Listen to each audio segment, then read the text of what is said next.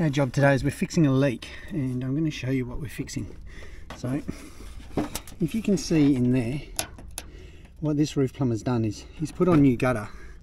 This is the new gutter, but he's left this flyover short. So this gutter should always go past your fascia, which is this bit here. But what he's done is he's cut it short, and so when the water comes in, because I've just adjusted this, but when the water was coming in, it was hitting the fascia, running down here, okay, and getting caught in the bit under here. Now that was causing it to run all the way along the bottom of the fascia, because obviously it slightly falls this way, and you can see how wet that corner is. So what's happening is it's flooding down the corner and wrecking all of that plaster and getting inside the house. So I'm just going to show you how we fix that. We're just going to cut a slip joint, and I'm going to make it longer, and I'll show you how we cut the flyover so that doesn't happen.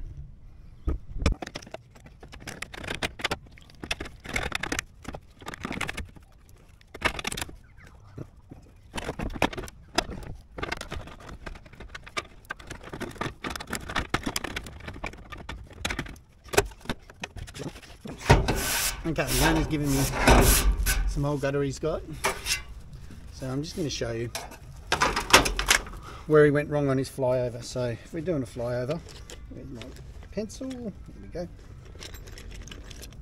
going to copy his angle, it's not a problem.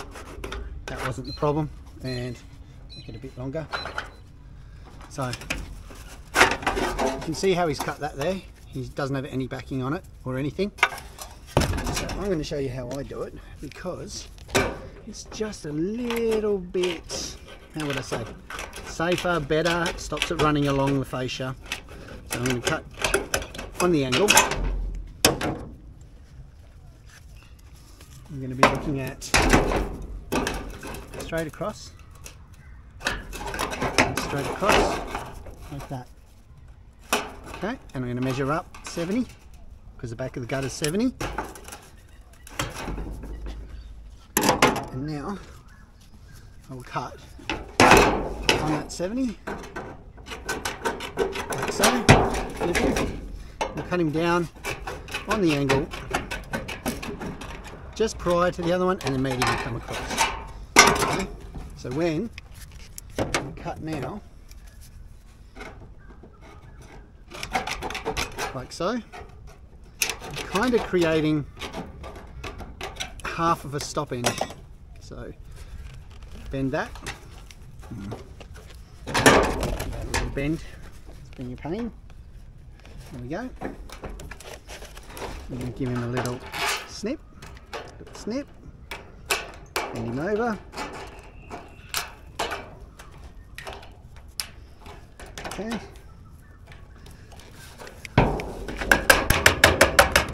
Knock that flat. Now, you can do that on the end, which will give you something to run off. Okay. And then all I'm going to do, see that section there? I'm going to dry it and seal up it. So now when it's running along, it'll fall down there. Clean it all off with the towel. Make sure that's a nice clean joint.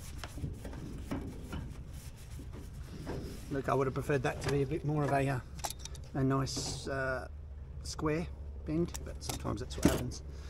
That's not intentional, that's how I would say it. Okay, you seal up the back. So now as that fills up, all the water's going to fall off the front. That's the general idea we want out of it.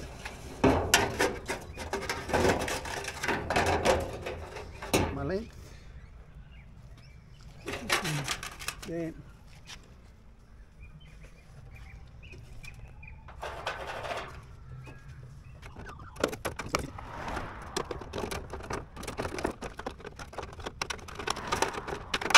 So I'm just going to be flying through this because we've got a bit of rain coming.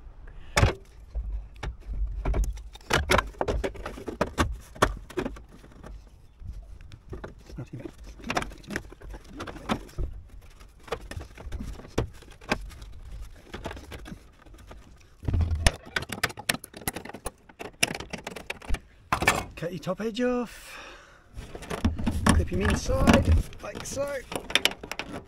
There we go. Squish that top one. drills. One in the top.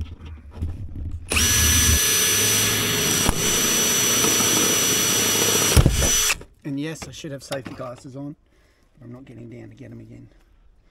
I don't have time. Once it starts raining, this gets about 5 times harder. There's one. Okay. And one in front.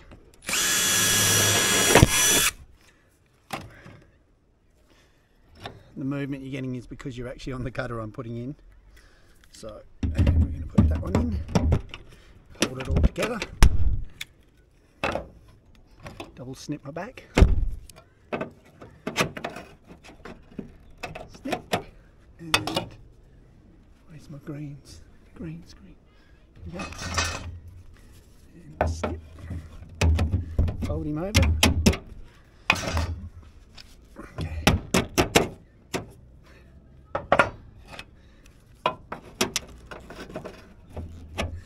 Lovely. We finish with, make sure it's dry.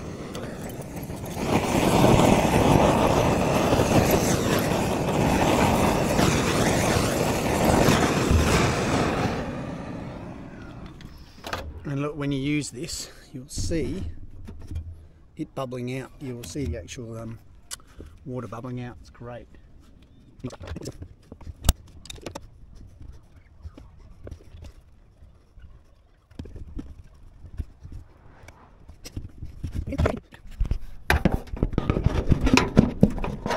So you can see there that I've got a bit of the end open, but that back bit is sealed.